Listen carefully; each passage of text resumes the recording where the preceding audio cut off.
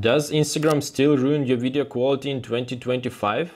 I ran 18 detailed tests and downloaded a file directly from their servers to find out if export settings still matter at all. The result might surprise you. Stick around because Adam Mosseri might actually be telling the truth this time. Quick intro if we haven't met. I'm Stas, videographer with 15 years of software engineering background.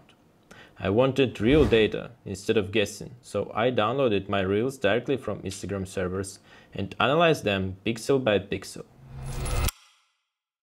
Have you noticed this tiny little download button under Reels sharing option?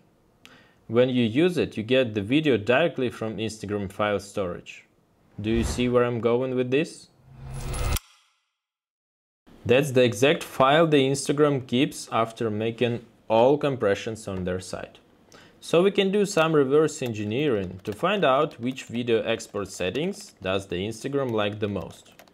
To accurately test this, I created 18 exports covering multiple combinations: HD, Full HD and 4K resolutions, H.264 and H.265 codecs, bitrates of 4, 12 and 40 megabits per second.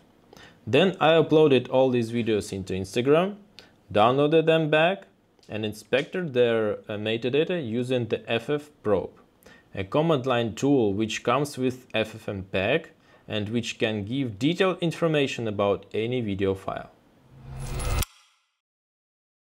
Here is what surprised me. Every single file got re-encoded into exact same format: HD resolution, H.265 codec, approximately 14 megabits per second, and frame rate got unchanged. Even the lower bitrate of 4 megabits per second and the highest bitrate of 40 megabits per second were equalized to 14 megabits per second. Instagram basically resets everything to this one standard. But here is the critical question. Does your original export even matter anymore? To find out, I carefully compared visual quality across all tests, group by group. After multiple rounds of comparisons and narrowing down winners from each category, I faced an unexpected result. It was incredibly hard to spot clear differences. So here is my honest conclusion. In 2025, Instagram doesn't significantly degrade your videos anymore. You can literally upload almost any decent quality video and it will come out looking good. Adam Mosseri, the Instagram's head, wasn't lying when he said that video settings don't really matter nowadays. Just don't forget to enable upload at highest quality option in the Instagram app settings. However, there is still one catch. I did notice a small but consistent problem. Videos encoded with H.265 gained a slight magenta tint compared to H.264.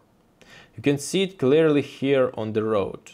So if you spend hours on color correction and color grading, I personally recommend you using H.264 codec to keep your colors true. If you prefer safe, tested export settings based on my results, use this: Full HD resolution, H.264 codec, bitrate between 12 and 14 megabits per second, and frame rate between 24 and 30. These settings will always keep your videos looking sharp and true to your original colors. You may ask why I chose Full HD resolution but not HD, which Instagram uses internally. That's mostly to make your videos more compatible with other platforms like YouTube Shorts and TikTok. Finally, a quick behind-the-scenes insight. Why does Instagram bother recompressing at all? Storage. People upload billions of videos daily. Data centers bill companies per stored gigabyte. And storage is a major ongoing cost. By recompressing everything uniformly, Instagram saves significant resources. Trust me, I know this firsthand from years in IT, working closely with user-uploaded files. So, Instagram video quality in 2025. Pretty solid, regardless of your expert. But if you want a guaranteed clean result, stick to the recommended settings above. Drop a comment below. Have you noticed any quality loss in your Instagram uploads lately? Subscribe, because I'm going to share more useful videography tips with you soon. Bye.